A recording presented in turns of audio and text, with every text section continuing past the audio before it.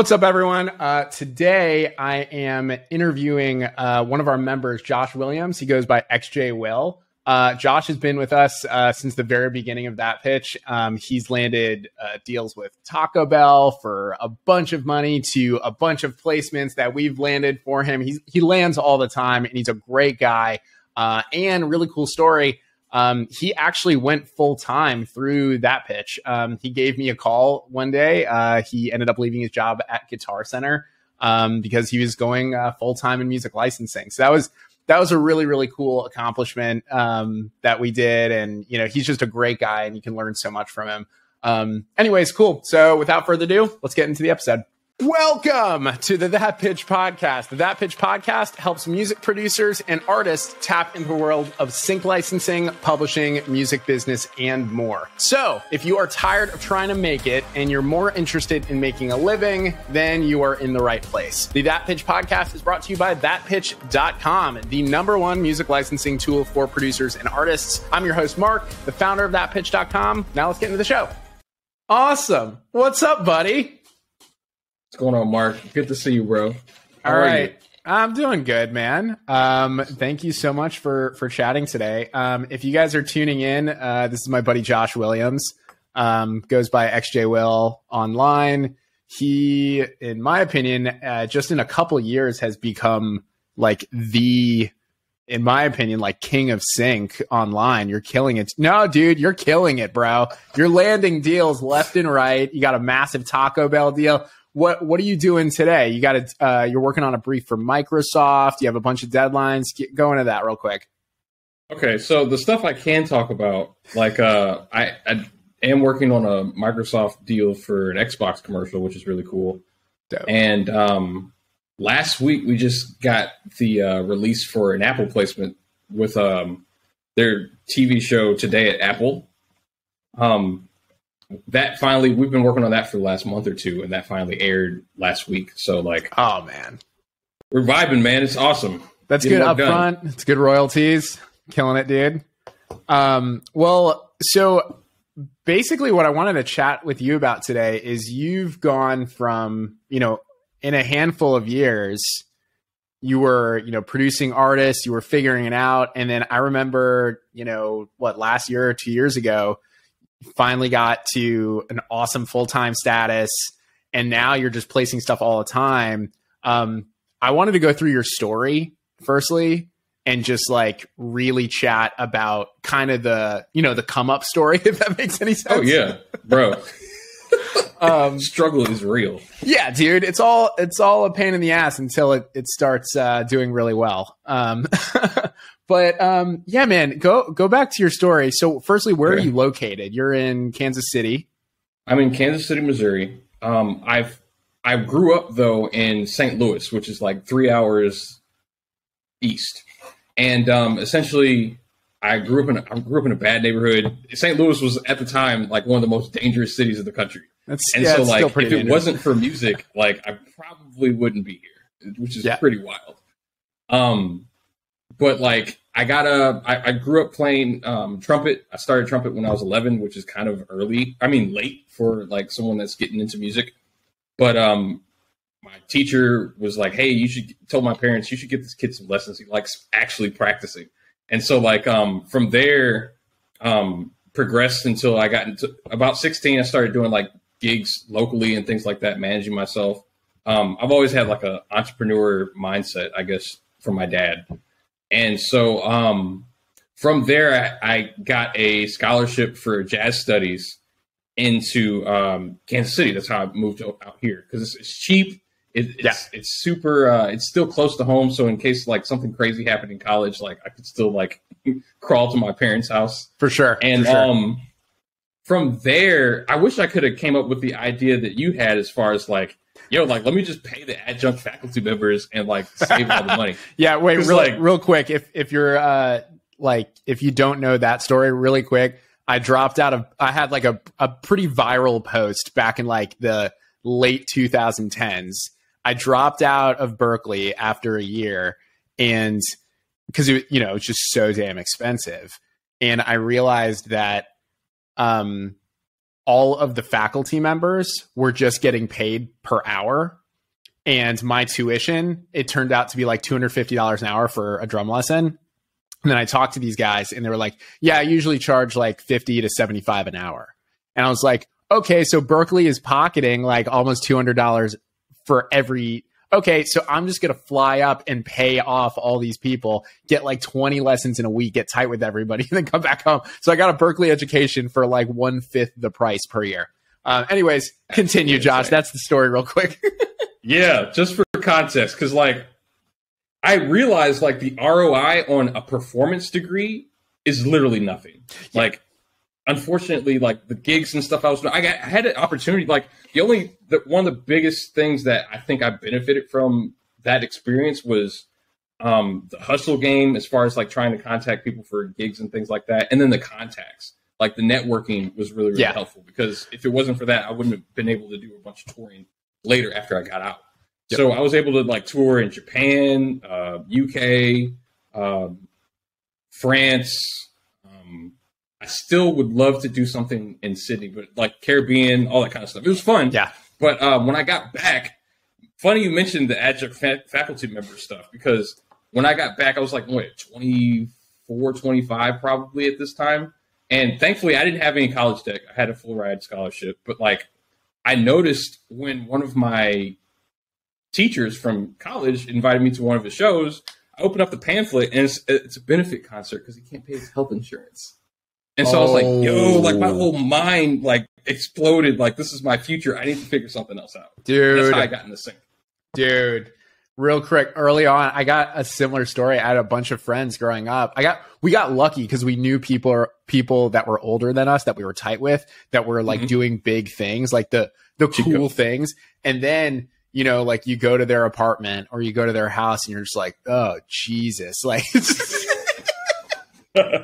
you're like, this what it take, huh? Well, it's funny because like if you grow up without any network and you don't know anybody, you're like, wow, they got a Billboard charting record. You're like, they must have made it. And then you actually like hang out with them. You meet like all their crazy ex-girlfriends. You you just see their reality, and like roaches in their apartment. You're like, yo, the cool thing may not be the money thing. Right. Like, yeah, exactly. Mm-hmm. Okay, so you figured out quick that, you know, it's not all the music business was different than notoriety in music necessarily. Totally.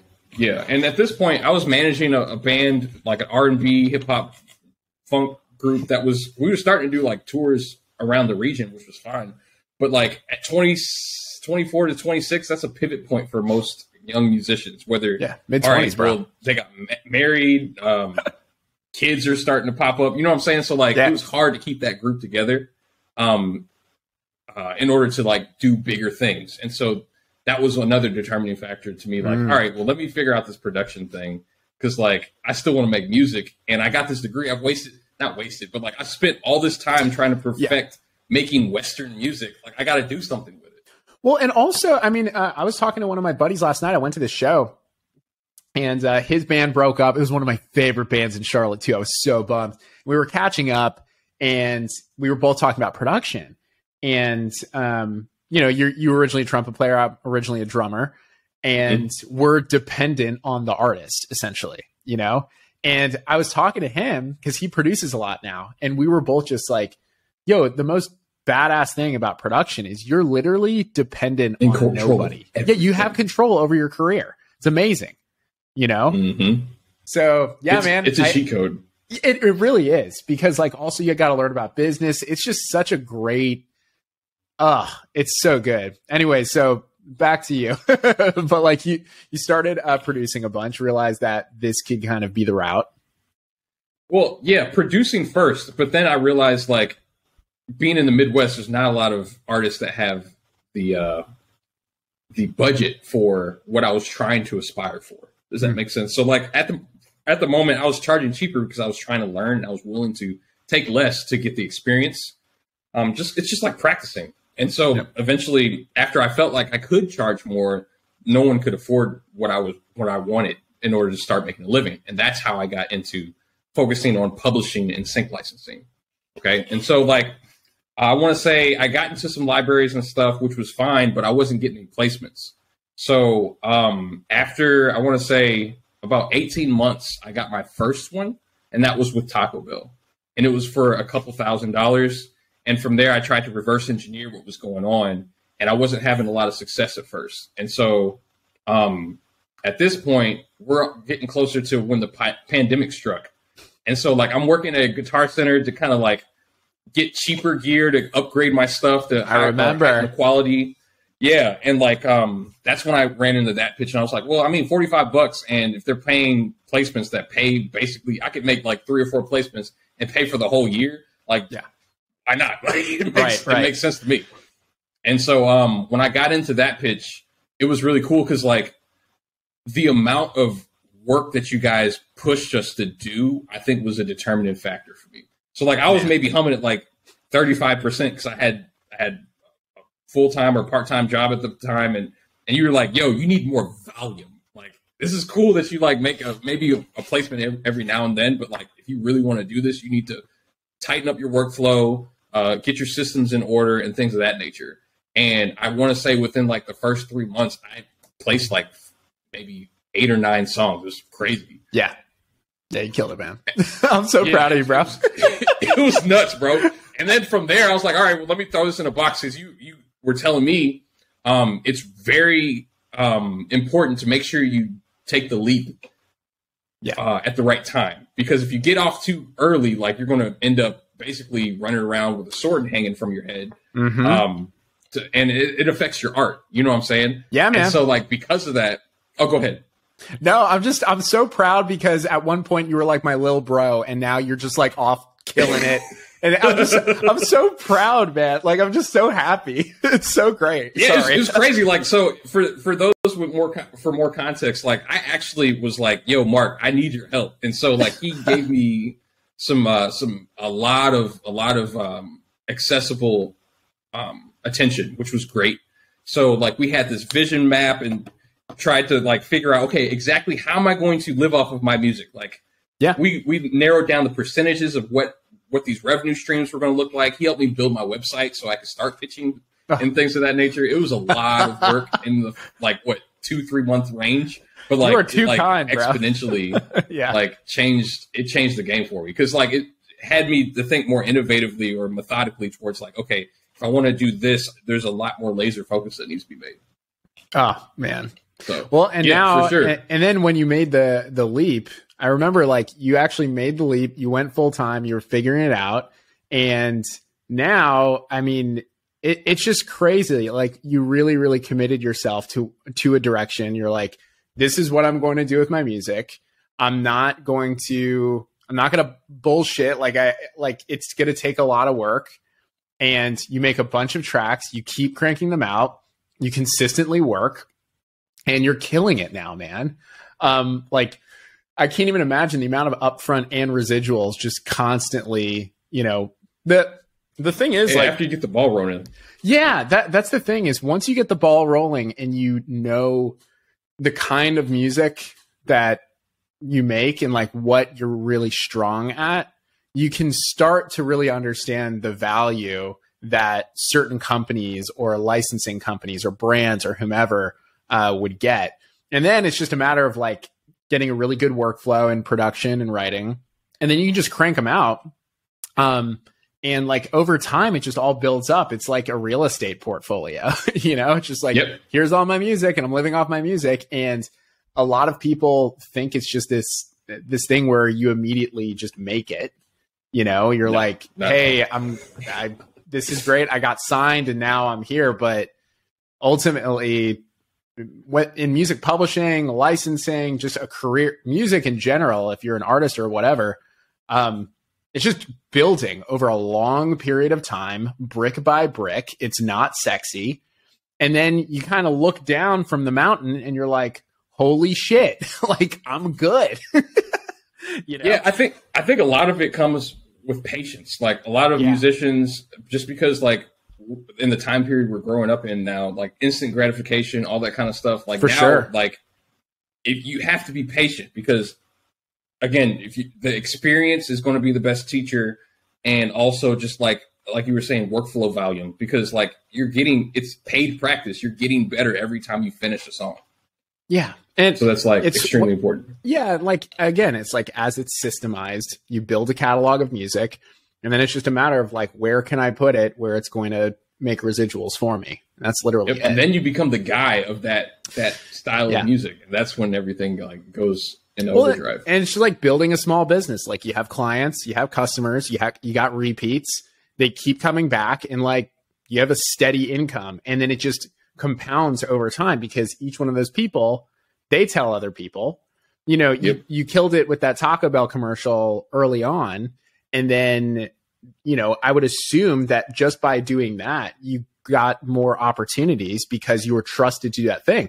But a big thing that I always kind of like say in that pitch, and you heard this early on, the first placement is the hardest. Oh yeah. Because totally. It's like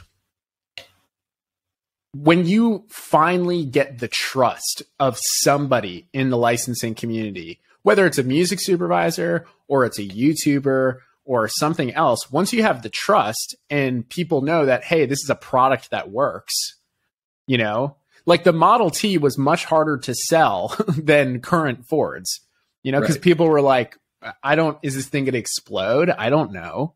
But once people, you know, they're, you know, with their top hats and shit on, they're driving around. Everyone's like, wow, this is way better than a horse. We should all do this. I don't have to feed it. Right. This car doesn't shit on me, you know? That should be the title of this episode. This car doesn't shit on me with Josh. But yeah, no, that's the thing. It's like, once you have the trust of a customer, then it's kind of just proof like, oh, this works. This is okay. And then it just kind of expands from there, you know? Yeah. And that's something I teach with a lot of my students as well, is that like, if you can make their job as easy as possible, I don't have to worry about any sample clearance or nothing like that. Like, this person I can go to and I can depend on them. Mm-hmm. Like, you have them for life. And they're not losing any money over it. Like, they'll keep coming back. Yep. We got repeat clients that come back every single month for that pitch. Like, and they're probably looking for certain names.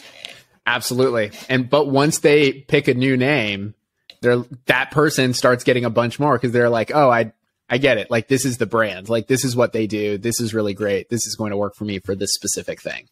But you know, it's funny, because I remember when we, again, like, so you were That Pitch member, That Pitch Pro. At the time, I decided to offer That Pitch Premier, which at the point of this episode, That Pitch Premier is no longer available. But I was doing, you know, kind of one-on-one calls with everybody, because I just wanted, you know, there were a lot of needs within the community, and I was still figuring out That Pitch at that time. I was like, you know, hey, we do this like year 1 or year 2. Yeah. I didn't, you know, I was figuring it out. Cause at that time I was just primarily a producer myself. So, but I remember when you like really made the switch and you're like, oh, my music is a business. Like, I felt like that was huge for you. It's like, okay, I need a site. I need to build a client base. Like, I need to really get going and market myself, and I'll never have anything to worry about. And now you're on TikTok, fucking massive on there. You're TikTok like the sync guy on TikTok, bro. Yeah. That was on accident, which was hilarious. I just like teaching. And so go through the story of that, because like over the pandemic, you just got massive on TikTok regarding sync, regarding music in general, music business. This was also like a huge influence from you, because I remember when, check this out. I don't think I've ever told you this.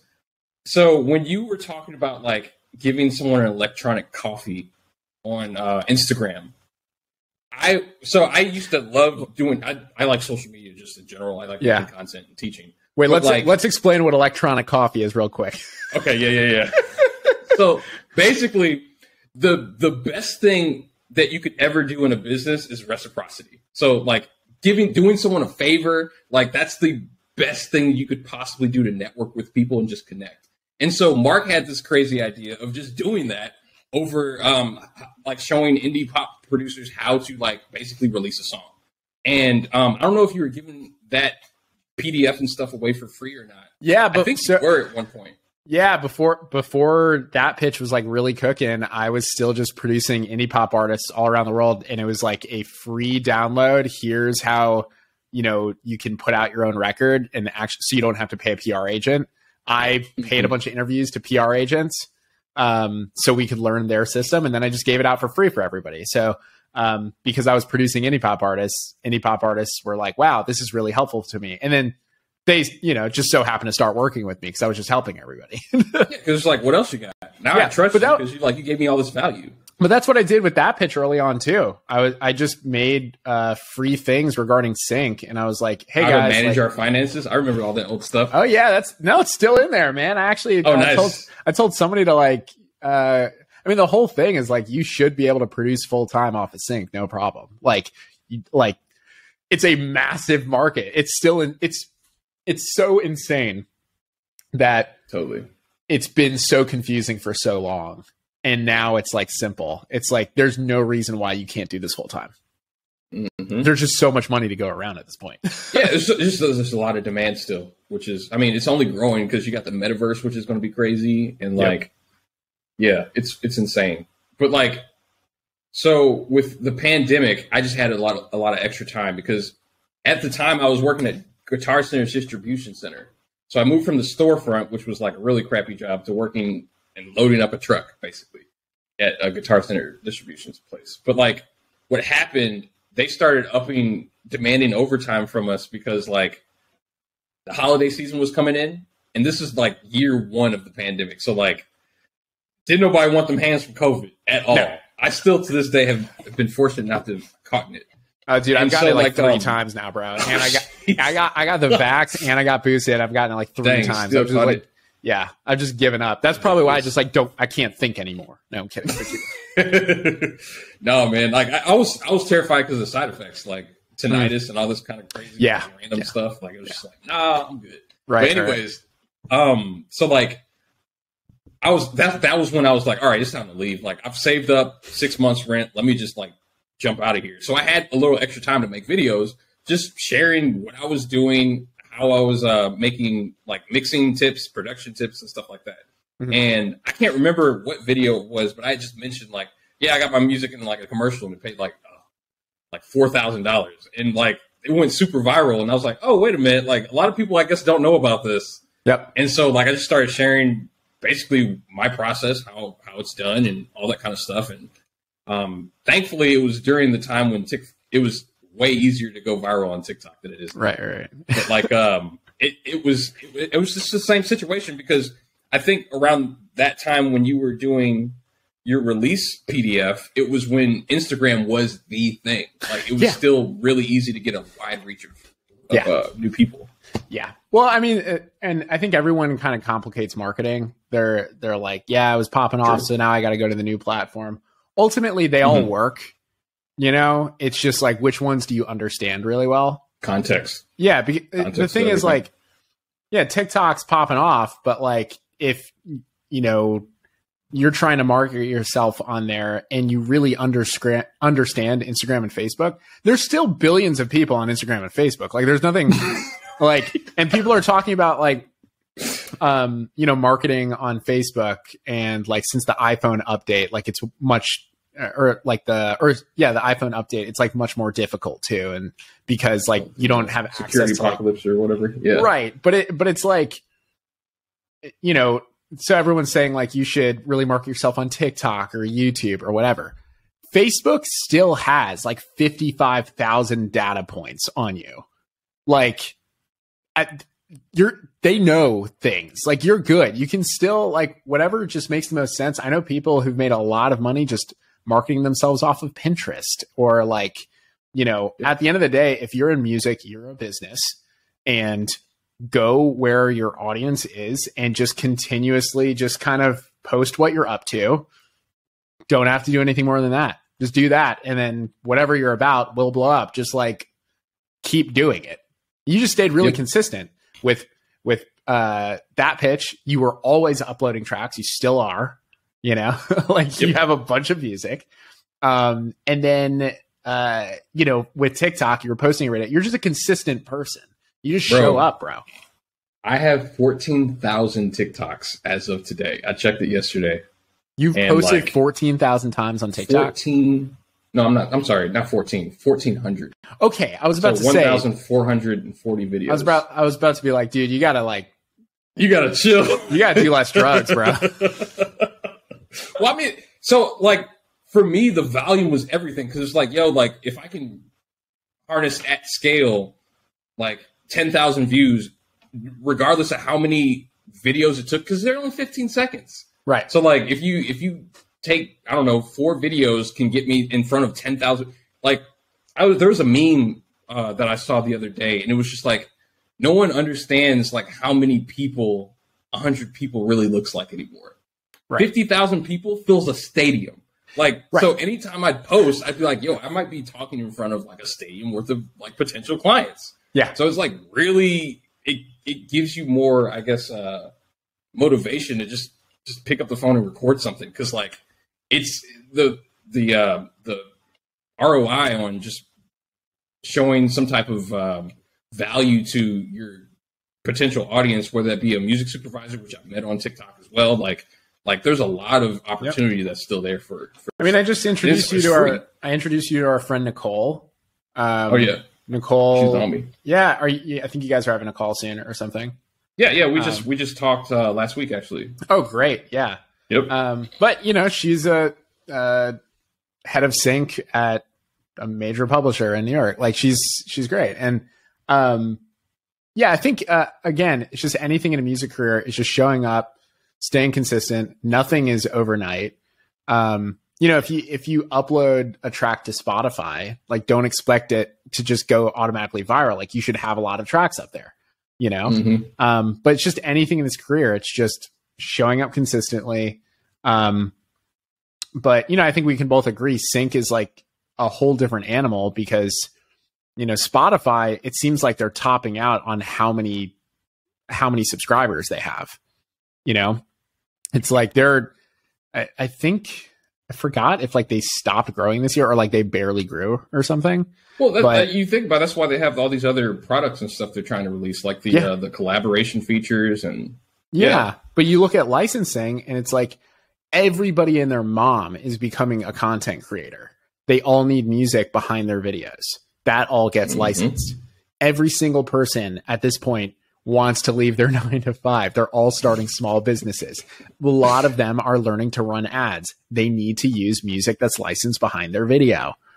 You know, got to pay for it. And that's just like one part of it. But there's still a fuckload of music supervisors, and like, you know, there's so much more money in this corner than I think anybody ever expected. And so, yeah, it's still a massive market. So what does the future kind of hold for you, like in licensing? What are your kind of plans with it? Obviously you're helping a lot of people, license their own music. But you're still obviously licensing a bunch. As you said, you just had a bunch of briefs that you did today.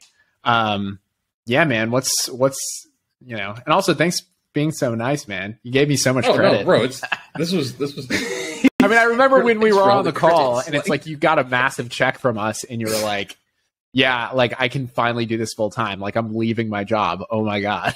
Yeah, cool. I didn't think it was going to happen, man. Cause like, shoot, it's that taking that first step and being like, all right, I'm going to be on my own now. Like it's super duper scary, but like that pitch was like extremely pivotal in like making sure that I had a cushion so that even if I wanted to take like the next 3 months off, I could. Because like I still have music in that pitch that is going through circulation for different placements and things like that. And like you can keep the ball rolling. So like honestly, and you're still getting royalties to this day from stuff that you landed way back in the day. Crazy. So it's cool. Yeah. I got a Bally Total Fitness placement from someone that purchased the track from that pitch like last quarter. It's crazy. We're still putting in the work, baby. Freaking awesome. But like, I mean, for me at this moment in time, like the goals now, I really want to make sure that I continue to teach and share about how to at least my personal method on how to get into sync licensing and kind of hit the ground running, because it took me a long time to kind of figure it out. Dude, it's also just like a giving thing. I mean, like, I think both of us, like, we happen to help everybody, and like that can result in money. But I think the ultimate thing is like, like a lot of our friends in music aren't making much money. And here is a whole corner of the industry with billions of dollars that people just don't get into because they're confused. But like, if you just have a simple way to solve that, it just helps your friends. You know, a lot of people think that, you know, making a lot of money for yourself, it could be, you know, a bad thing.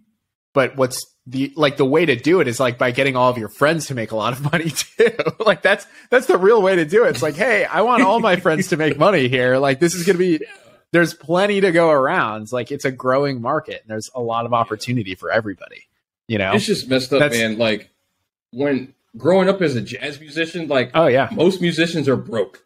I went to a jazz jam. Dude, I played a jazz jam last night, and I can attest, all my friends there, for the most part, were broke. It's like, dang, man. Like, so, like, that was my big push. Was like, yo, like, y'all see this? Like, especially, like, if you're able to improvise and compose on the spot, like, this is easy. So, like, I mean, it's just being able to share that kind of value. Like, it helps everybody out. Everybody can eat. That's the biggest takeaway, is that, like, there's enough bread for everybody.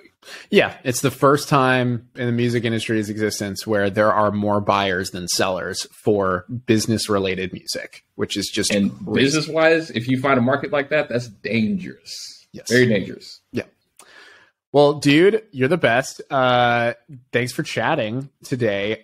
Quick questions I want to ask you before we sign off. So first thing, you know, any specific advice that you would kind of give anybody really going for it right now? Because you were at a place where it was a lot more difficult, and now you got momentum. Everything is moving and grooving.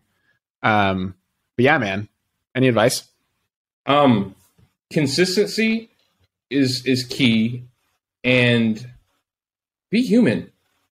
Be human, because like a lot of people. And I talk to supervisors about this all the time. They're like, they can smell the desperation under someone's breath in an email. 1,000%. You can't do that. So, like, I mean, and again, this is just another tactic that I've learned through that pitch. Is like, investing in one's education is like the other biggest thing. So, like, I'll buy a burrito, or I'll send a virtual DoorDash to these to music supervisors and sync agents, just to kind of understand how I can make their job easier. You see what I'm saying? Because if you make their job easier, they're going to want to work with you even more so. Yeah. It's not just about the music side of things, but like even doing things with your music to make their job easier. There's a lot of different like nuance to that. I can 100% tell you that pitch gets the sheer volume and quality of clients that we have, because everything is absolutely compliant and done for them, and everything is good to go. And there's really good music in that order. It's an easy sell. Yeah. You know what I'm saying? It's like, they just want to know they're not going to get sued. It's like, exactly. How can you help me not get sued, and how can you save me time? Also, is your music good? Like, plus. That's a plus. Right. And also, I think. Oh, there you go. Sorry. No, you're good. You're good. Pluggables, dude. I know you got a bunch going on. And yeah, man, what are you up to? I like that word. Pluggables. So I'm outside of just following on social media, I do free sync training basically at least once a month. And come through, shoot me a DM, let me know how I can help. Josh is the best. Hit up Josh. He's great. Dude, you're the best. Thanks so much. And I think that's going to be it. You're the best. Thanks so much for joining, bro. No problem, bro. All right. We got to do this again.